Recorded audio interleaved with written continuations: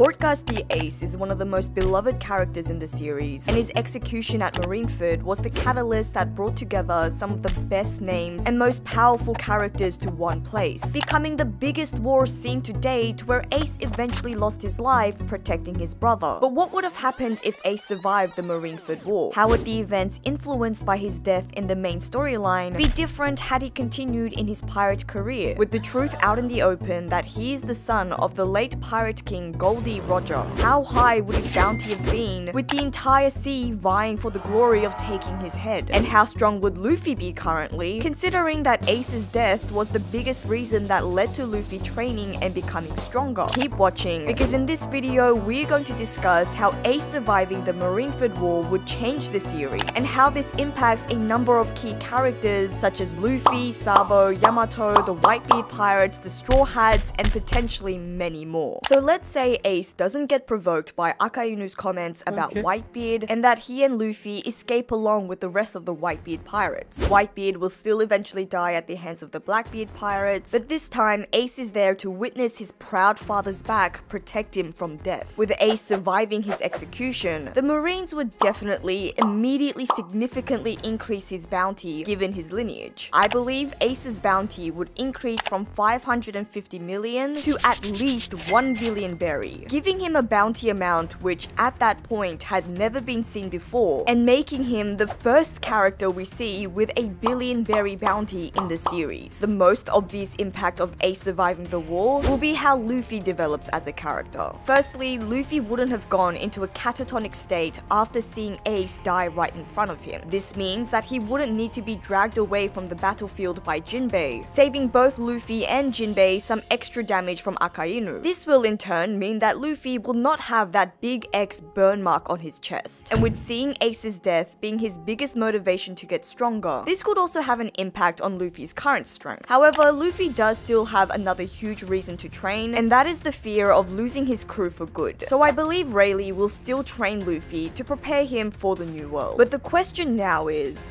the realization that he and his crew are not strong enough to take on the opponents that await them in the new world enough motivation without experiencing the pain of Ace's death and a desperation to get stronger so that he won't have to see anyone die again? Ace being alive also means that Luffy does not go into a coma, and Jinbei never had to save Luffy from his self-pity or hurting himself by telling him to think of the people he still cares about, which is what made Luffy realize that he hasn't lost everything yet. Luffy of course would still feel gratitude towards Jinbei for helping him save Ace during the war, but their relationship might not have gone deeper than that, since Jinbei would never have had to see Luffy at his worst, and therefore doesn't play the crucial role that he did in Luffy's emotional recovery. Garp and Sengoku would likely not retire to uphold the Navy's reputation. After all, they just led a failed execution and allowed a criminal to escape their grasp, and so the Marines would need to keep face and a strong front, and what better way to do so than keeping perhaps the two most famous Marine names in history as their leaders. Sengoku not retiring will mean that there is no vacant Fleet Admiral position to fill, so Kuzan and Sakazuki don't fight for the position, and the original 3 admirals remain the same. Also, since there's no need to replace any admiral position, there would be no military draft, meaning that neither Fujitora nor Ryokugu get picked to join the admiral ranks, and Isho and Aramaki not being picked as admirals will further impact the story in a much bigger way, as we'll see later. But for now, let's go back to Ace. With his increased bounty, and with the entire world knowing that he's the son of the late pirate king, Ace's life would be in a lot of danger even for a pirate, and Ace will turn from the hunter to the hunted. Ace being alive will almost definitely mean that he will join what's left of the Whitebeard Pirates to participate in the payback war against the Blackbeard Pirates. However, even with Ace's help, the outcome would still be the same, with the Blackbeard Pirates victorious, since it was mentioned that the Whitebeard Pirates suffered an overwhelming defeat, and I don't see how one person could make an impact substantial enough to change the original outcome, even if that person is Ace. However, if other commanders such as Marco and Izzo were able to come out of that battle alive, I think Ace also has a high chance of survival, as well as the fact that his crew members would have likely ensured his safety so as not to waste Whitebeard's sacrifice of giving Ace a second chance at life. But following the result of not only losing his father but also the payback war, Ace would realize his limited strength and and would likely train during the time skip, similar to Luffy. Perhaps he trains with Rayleigh alongside Luffy, with the Dark King now aware that Ace is Roger's son, or perhaps Ace even trains with Shanks, who saw Roger as a father figure. Consequently, there is one course of action that Ace could take that would make him involved in the big events that happened in the main storyline, and that is to visit the islands that were once under Whitebeard's protection. Ace, in honor of his adoptive father, would likely visit those islands to ensure the well-being of its citizens. With this new mission in mind, Ace would have likely been a part of the Fishman Island arc, helping Luffy and the Straw Hats save the island from the new Fishman pirates. Ace being there would likely result in the difficulty of that battle being a lot easier than it already was for Luffy and his crew. There's even a possibility that Luffy wouldn't have had to lose as much blood as he did, and therefore wouldn't need Jinbei to give him some of his blood. And if you remember, it was during this symbolic scene that Luffy asked Jinbei to join his crew. However, even if everything plays out the same as per the original story, with Luffy needing a blood transfusion from Jinbei, Ace surviving will still reduce the likelihood of Jinbei joining the Straw Hats, because Ace, who already has a relationship with Jinbei, could also seek to form his own pirate crew now that the Whitebeard pirates have gone their separate ways. And as a former formidable enemy turned ally, both of whom have strong ties to the late Whitebeard, Ace would likely ask Jinbei to join his crew, offering him the position of first mate. Jinbei would like this idea because it means protecting the islands that Whitebeard once did, but since Jinbei is still a part of the Big Mom pirates at this point in order to protect Fishman Island, Jinbei would postpone joining Ace until he officially leaves Big Mom's crew. The Straw Hats and Ace would part ways after the events of Fishman Island, with Luffy and his crew continuing their adventures, and Ace moving on to another island once protected by Whitebeard. At Punk Hazard, the next major change we'd witness is the consequence of there being no changes to the Admiral ranks. With Aokiji still one of the Admirals, this would mean he would not have been wandering around Punk Hazard as he was when Doflamingo attacked Smoker, meaning Doflamingo would have killed Smoker and likely the rest of the G5 unit. There's also a consideration of what would have happened if that 10-day battle between Aokiji and Akainu never occurred, therefore never changing the geography of Punk Hazard and all the different changes that would result out of that. Ace surviving will also have a great impact on how the events of Dressrosa would have played out. With no Mero Mero no Mi as the prize for winning at the Colosseum, both Luffy and Sabo wouldn't enter the competition and therefore would not be reunited here, meaning Sabo also doesn't end up getting the Mero Mero no Mi, nor being known as the Flame Emperor later on. Bartolomeo would also not be in the tournament since the only reason he joined was to win the Mero Mero no Mi to give it to Luffy, therefore missing out on meeting his idol. Burgers, who is a part of the Blackbeard pirates seeking strong devil fruits, would also likely not be in the battle, and this means that Burgers doesn't sneak onto a revolutionary ship to end up at Baltigo, so the revolutionary army doesn't get attacked by the Blackbeard pirates, meaning they will more than likely continue using Baltigo as their base. This also means that Luffy will not enter as Lucy and meet future allies pivotal to taking down the Don Quixote family that will later on form the Straw Hat Grand Fleet. However, even if Luffy doesn't personally meet them, there is still a high chance that these warriors who entered the arena and later turned into prisoners and toys would help their alliance, because after all, it was Usopp's godly action that turned them back into humans, and their gratitude towards Usopp was one of the main reasons they joined the fight. The revolutionary army would still go to Dressrosa as part of their mission to investigate the Don Quixote pirates' black market dealings, so there's a possibility that Sabo would reunite with Luffy after discovering his presence at Dressrosa once Doflamingo broadcasts Luffy and his allies' bounties. After all, Ace's survival wouldn't greatly change the impact on his other brother Sabo compared to the original storyline. Even without Ace's death, the events of the Marineford War would have been reported worldwide, with Ace and Luffy's names being on the headlines, possibly in connection with Admiral Akainu's real name Sakazuki as well. Sakazuki being the word for a ceremonial exchange of sake cups in which people form a family bond, which is part of what jolted Sabo's memory. So following the Marineford War, Sabo would have regained his memory, undergone his rediscovery of who he is as a person, the only change being his desire to now reunite with both Luffy and Ace. And so Dressrosa will present the perfect opportunity for him to reunite with at least Luffy, and even work together in fighting Doflamingo, not only to help his brother, but also to take down the birdcage that imprisoned the citizens of Dressrosa, as well well as helping Robin, who's a friend to the Revolutionary Army, and was also given a bounty, therefore giving Sabo and his group another personal reason to help the Alliance. But him having not been a part of the tournament means that he plays a more covert role, and will more than likely not receive a bounty himself. And here's where the absence of the two new admirals has another major impact, because it was Fujitora's ideals and dislike towards the Seven Warlords that meant he didn't help out Doflamingo more than he did. He also took his sweet ass time before taking any real action, hanging out at bars and watching the fights at the Colosseum, before heading to Greenbit, where it was then he found out that Doflamingo did not actually step down as a warlord. But if Fujitora is not at Dressrosa, the Marines would still send an admiral to the island upon hearing of Luffy and Law's alliance, and that Doflamingo has left the Seven Warlords. And depending on who they send, the story could go very differently. For example, if Aokiji is sent, then the events would likely play out similar to as it did in the story. First, he would likely have a grudge against Doflamingo for killing his colleague and friend Smoker at Punk Hazard, if he somehow found out. But even if he isn't aware, the fact that Doflamingo is keeping an entire country hostage would mean that he's reluctant to assist the warlord against Luffy and the Law Alliance. If it was Kizaru, he would probably carry out his role as an admiral lazily but dutifully, and just get the job done. Whereas if it was Sakazuki, he would have blasted everyone upon arrival. No wasting time like Fujitora, he would arrive much earlier at Greenbit, too early to hear the news that Doflamingo leaving the warlords was fake, and so would have gone after Doflamingo, who, for all intents and purposes, was supposedly no longer a warlord at this stage. And if he had also found out what was happening to Dressrosa's citizens, he would have swiftly carried out absolute justice, and then promptly go after Luffy and Law and their respective crews, and who knows what that would result in. At Whole Cake Island, I think the events would play out the same, except for the iconic moment when Jinbei swears loyalty to Luffy, because Jinbei will still help the Straw Hats escape and still declare his intentions to leave Big Mom's crew, but this time to join Ace, whereas the events of Wano would have some major changes had Ace survived. For one, Luffy would have probably happily revealed his relationship with Ace to Tama, resulting in a special bond early on. But more significantly, Ace's new mission of helping islands formerly protected by Whitebeard means that he would likely also visit his late captain's hometown Sphinx Island and keep in touch with Marco. And given how Marco decided to make a pit stop to bring Izzo along after hearing from Nekomamushi, he would have also likely invited Ace. And Ace definitely wouldn't pass up the reunion of helping his allies, taking down Kaido, which is a promise he made to Yamato, and also help free Wano, which he promised to Tama, with the added benefit of reuniting with his younger brother. Meaning that when we see Marco and Izzo's arrival at Onigashima, Ace is there too, and so is his new first mate Jinbei. And Ace would have definitely been a